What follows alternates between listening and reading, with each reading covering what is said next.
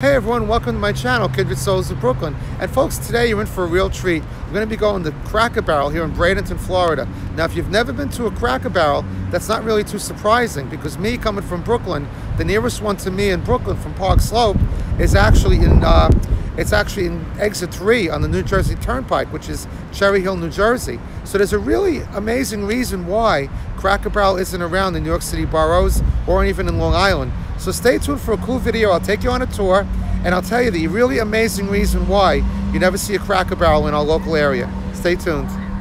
So this is, right off the bat, it's an amazing place to come because they have the rocking chairs here on the porch, and you can actually buy these rocking chairs, and they have a country store here, which is amazing, with old products. And I'm going to show this all too. For those of you guys out there who watch my channel, this is a Coca-Cola place, so you know I'm a big Coca-Cola fan, so that's always a prerequisite. But you're going to love this place, I know you are, so stay tuned again. It's amazing. First you walk into the country store, which I'll show you later on, and then you go into the restaurant. First we're going to eat. I'll show you a little bit about that too.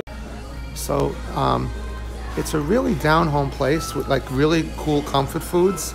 I'm going to show you the menu too, but this is really got a lot of nice decorations here. You're going to really like it, I know you will. So as you can see, they've got a really big menu here. Usually I get the meatloaf, and they've got tater tots, but you can get chicken tenders, chicken and dumplings, pot roast. You know, you're in the South, so chicken is always very good here. They got stuff for vegetarians. Really amazing place, known for their biscuits. You get the biscuits with the meal, and I'll show you that. Cracker Barrels, if you look at why these places aren't around the New York City area, you're gonna say, well, hey, maybe you look at their business model. It's a really interesting business model. You'll always see a Cracker Barrel right near a highway. So it's kind of like, as soon as you turn off the highway or an interstate, you're gonna find the Cracker Barrel. So therein lies one of the things why Cracker Barrels aren't around the New York City area, because the rents are very high, especially off of a highway like that. But what's really amazing too is that Cracker Barrel, so that's their business model. Also, another fascinating thing, which I'm going to show you right here, is that 1/5 of the money that Cracker Barrel makes is from their gift shop. And of course, with the rents around Brooklyn and all that, the rents are so high that it's hard to find a really big place or a big lot where they can open. And let me put this up over here. I'll show you that little formula thing that they have, where it shows like how much money that they're making with that. Beyond all that, I actually called up Cracker Barrel today. In fact, like I told you, there's none around the Brooklyn area, none around the New York City area. And what I did is I decided to call them up and find out if there's any plans to opening around there. They said that there wasn't. A person really didn't want to be identified, but they were talking to me about, you know, about their business model, and they were saying that even though that's our business model, we really don't have a desire to come in that area, because in the Brooklyn area, because first off, they really, not that it's a prideful statement, but you know, who needs more franchises around Brooklyn, right? We're all about the mom and pop stores, and Cracker Barrel does not want to come into the area and put people out of business. So it's kind of like, not only doesn't it appeal to their business model, but it doesn't appeal to their moral sense.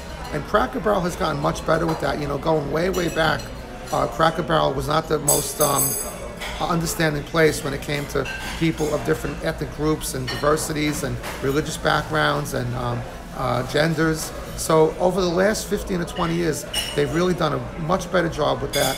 And along with that is their philosophy that they're not looking to put anybody out of business. So it's an amazing place. So let me order my food. I'll show you what I get, and I'll take you around the gift shop, and we'll continue to talk. I hope you're enjoying this video, because I love Cracker Barrel, especially at the holidays, because it's actually November 15th, so we're right in the midst of Christmas and Thanksgiving. So I hope you enjoy. You'll look a little around, and I'll show you my food too. So here we are. Here's the winning combination. It's a nice down-home meatloaf there with broccoli. And this is something brand new. These are like loaded tater tots with like Colby cheese in them. And of course, they always give you like the famous cornbread and biscuits. Carrie's digging in there with meatloaf and ham. And she's got, looks like steak fries and macaroni and cheese. So this is gonna be awesome. So we're gonna eat this, and then I promise we're gonna walk around the country store and show you all the stuff in the country store. Oh, and of course there's my Coca-Cola. So there we go. That was really good. And I want to tell you, talking about that business model, like I was telling you about before, they're the only place that I know of where when you leave, they give you the receipt for the check for the restaurant, and you actually have to come out to the gift shop and pay. So I'll show you that right over here. So I think business students or whoever, stores, could take a lesson from this, because you come out from the restaurant here and you come right over here and you pay right in this place. And I'm going to show you now all these wonderful things that you have here. We'll take a little walk around the gift shop. And what's nice is, like I was telling you, I love coming here, especially at Christmas time. And we'll show you some of the things, a little tribute to Matt there, keyboard. But you find a lot of old-fashioned stuff here, as you can see, in the mallow cups and the Twizzlers. Look at this, the size of this lollipop here. Holy cow. Huge. And we got a Husky there, or a Balto, for us Disney fans. And as you know, it's Christmas time. You got Santa Claus going up on the crane. That'd be a good thing for New York City and for Brooklyn. All the cranes we got going on in New York City, right? I think half the cranes in America are probably in Brooklyn. Look at that. Got Santa in a sleigh going around there. And you got some vinyl records there. Whoa, and look what's jumping out. Queen, one of Matt's favorite bands. I mean, the only band that Matt didn't like was Scorpions. And I never found out why he didn't like that group. Little Guardians of the Galaxy, again sticking to that Disney theme. Look at this. Got a lot of owls here, which is nice. And you have to like your country music. Got some stuff for veterans in here, of course. If you don't like country music, then this isn't the place for you to come, because it's heavy country music, but I love country music. So it's all good. But even though it's Florida, you got a lot of winter gear in here. And I imagine, you know, being not too far from Siesta Key, you have a lot of snowbirds and people just want to buy some cool stuff. Look at this, all kinds of earmuffs too. You know, walking around here, you know, I just did a video on Jermaine's, and for those who grew up like me in Park Slope, this harkens back to all the old toy stores like Zeppi's and Platt's. Both of those were on 5th Avenue. Al's Toyland, which was on 7th Avenue, but all these amazing little toys that were just so much fun that you don't really see much of anymore. I mean, they have that catalog that comes to the house. What's it, Oriental Trading or one of those, but you know, you don't want to buy 100 of something. Look at this, how nice this is. Dinosaurs, just all kinds of loose stuff. Grabbers. There's the Mandalorian again. All kinds of amazing stuff in here, but what I love, and I'm going to show you, now look at this. This is something that you don't see anywhere anymore, you know, like pirate guns and stuff like this. You just don't see that in regular toy stores. Wow, like a Stretch Arm, is that Stretch Armstrong? Stretch Armstrong, holy cow. I think I'm dating myself there, but he's hanging out with Mr. Incredible. I guess these muscle guys like to hang out together. And what's really nice too is you have all your candy selections here. Your gummy worms and your thin sticks. Look at this.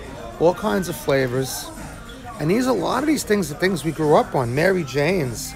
Holy cow, mint patties. Airheads. Wow, gummy worms. Look at all this stuff. Vanilla caramels. Ooh. Mike and Ike. I mean, some of these things I haven't seen for years. Cherry slices. If you guys aren't getting hungry already, man. And look at these big versions of all the, look at that chunky. Big chunky bar. Fudge. Almost everything you want. Raisin. And a pecan log to celebrate the holidays. If you guys enjoyed that video, I'm going to actually go over that. I haven't drank sarsaparilla soda in like forever. So they have these sarsaparilla sodas in the bucket of ice in a Coca-Cola barrel. So it can't be better than that. So I'll show you that, and then I'll close the video when I go outside. So there's the barrel for all the ice cold sodas, and I got a nice sarsaparilla. I got to show you guys this. I used to drink this in DNR Deli, which is on Prospect Avenue, on 10th Avenue and Prospect.